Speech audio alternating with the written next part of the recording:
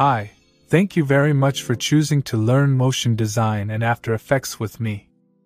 I hope you installed the software and downloaded the files successfully because now we are starting the first lesson. Before we open the software, I want to tell you about the utilities that will help me communicate with you and explain things to you throughout the course. For example, on the lower right side, you will see a small window that shows what I press on the keyboard and the mouse throughout the lessons. If I write something or press a certain button, you will see it here on the side. Another thing is I will display the keyboard on the screen. Sometimes I will talk about some strange key, such as this one. I will show a keyboard and keys accordingly for Mac users. What else do we have? As you can see, when I click, you can see a white circle that lights up around the mouse cursor. That's how you know that I clicked the left click. If I click on the right click, then you will see the circle in blue. If I want to focus on something, we will see it in the following way. Another thing is the zoom. In After Effects, there are many icons, and most of them are small. So for us to be 100% sure, I will make such a cool zoom. I can even get a little closer if I want. One last and very important thing that will accompany us throughout the course is these two markings. The blue and the green. In cases where I would like you not to follow me and just listen and look at what I am explaining, then you will see a blue mark on the screen. This will signal you not to touch the mouse or the keyboard, not to do it together with me, just listen and understand what I am explaining. When you see the green sign, you'll know it's your time to grab the mouse and do it with me.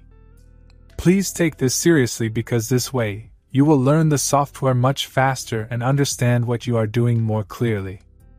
Alright, enough with the talking, let's open the software and start getting to know After Effects. So the first thing that we will see when we open the program is the home window. We don't use it too much, except for opening the last projects we worked on. This area will probably be empty for you because you have yet to work on any project. If we click here, we can see some Adobe tutorials. You can also access them from here. From here, we can quickly log into our Adobe account.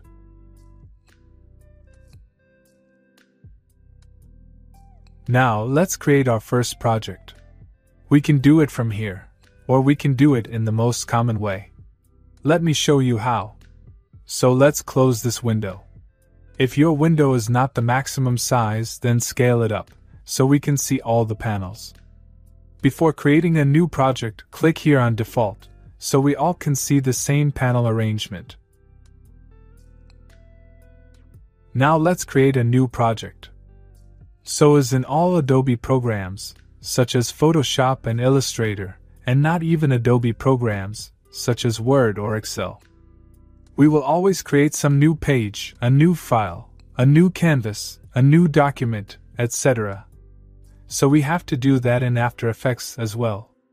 In After Effects, it's called composition. So let's create a new composition and click on New Composition.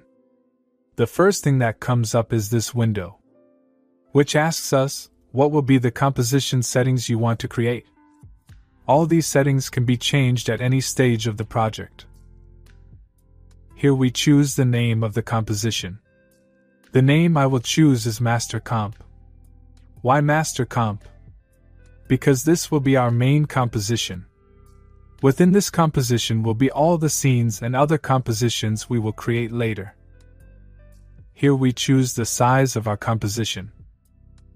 You may see this panel as it is displayed in the current screen pop-up. That's totally fine. This does not matter to us right now because we'll change the resolution manually from here. We will create a full HD resolution, which is 1920 by 1080 pixels. What exactly is 1920 by 1080? This is the dimensions of the width and height of the composition we create, which will be the size of the final video at the end. As you can see in the examples on the screen, different resolutions are suitable for certain cases. 1080 by 1080, this was the size of the posts in the old Instagram feed. In the new feed, it is 1080 by 1350. For stories and TikTok videos, the size is width 1080, and the height is 1920. And if you are uploading videos to YouTube, it is better to work on a resolution of 1080 in height and 1920 in width. It's called Full HD resolution. If we want to create a video in 4K, the sizes need to be Full HD multiplied by 2.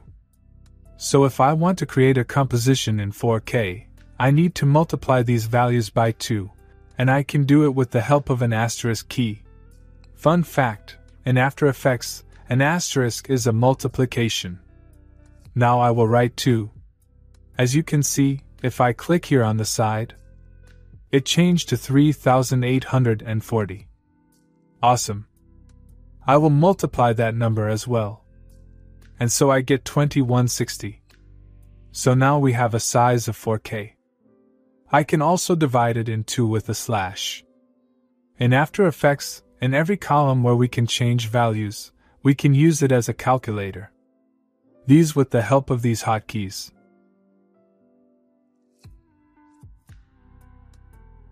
Now let's understand what is log aspect ratio. As soon as I check this box, the ratio of the numbers I entered here will be preserved. For example, the ratio of this size is 16:9. So let's see if I check the box and change the numbers. See that the height gets smaller together with the width in the ratio we determined earlier. Now let's do a different example. Let's uncheck the box and create different dimensions for our composition. Let's say 1080 by 1080. Now the ratio of these dimensions is 1:1. If I don't check this option, I can change the dimensions separately. But if I check the option, both dimensions will change together regarding their aspect ratio. That is, they maintain the same ratio from the beginning. This means before I check the box. Now I will bring it back to 1920, and we moving on. Here, we choose the frame rate for this composition. I explained this topic in depth in this lesson. If you haven't seen it yet, I suggest you watch it to understand it more clearly. We will work on 24 frames per second. Remember, the more frames per second we work on, the smoother the animation will look. But for After Effects, it will be more challenging to render the scene, and it will slow down your computer, because there are more frames to render. So in our case, we will work on 24 frames per second. The resolution here is not important to us. It is something we change throughout our work in After Effects constantly. This is not the resolution of the final render. This is just the resolution of the project preview. Soon we will understand what I'm talking about. Here, we choose how long our composition will be. Let's set the length of our composition to be 3 minutes. It is important to understand that this part symbolizes the hours. This is the minutes. This is the seconds, and this is the frames. So after we set the duration for the composition, you must ask yourself, wait, how do we know the duration of the project we want to create? It's very simple. It depends a lot on the project itself. And if you don't know how long your video should be, that's okay because we can change the length at any time later. What is important to know is that you should always give yourself extra time. For example, if you are doing a project where the client requests that the video length be 2 minutes, then create a composition of 3 minutes long. I don't know how long the video will be at the end of our project, but I know it will be a maximum of 1 minute. But for safety, I will give myself an extra 2 minutes. Alright, moving on. The background color doesn't matter to us now. It's not a background that will be rendered at the end. Once again, all the settings here can be changed throughout the project. So now let's click OK and see what happens. If you see the screen like this with the red note below, know that this is happening because the caps lock button is on. Press the caps lock button to turn it off, and then you will be able to see the screen normally. If you see the white screen bigger or smaller than mine, it's simply because you may be at a different zoom than mine. Let's click on Fit, so we can see all the same. As I said earlier, we can always change our composition settings, so let's see how to do it. To enter the composition settings, we need to use the shortcut Ctrl-K. The shortcuts will only work if you are in the English language on your keyboard. Otherwise, the shortcuts won't work. So after we change the language to English, let's use a keyboard shortcut and press Ctrl-K. Now we can see the same window we were in before. If we want to change something, we need to make sure that the preview box here is checked, because if it's not checked and I will change something, I won't see what I'm doing. But if it's checked and I change something, I'll be able to see the changes in real time. We'll leave it as it was. Just remember, if we want to change something and see the change, we will check the preview box. With this, we finished the first lesson, where we learned how to create a new project. In the next lesson, we start learning about all the panels that exist in the software.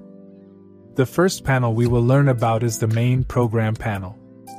After this, we will learn about the project panel. Then, the preview panel. Next, we will learn about the composition timeline panel.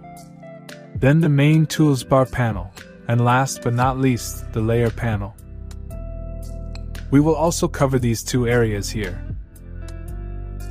I wish you the best of luck, and see you in the second lesson, when we will learn about the main program panel.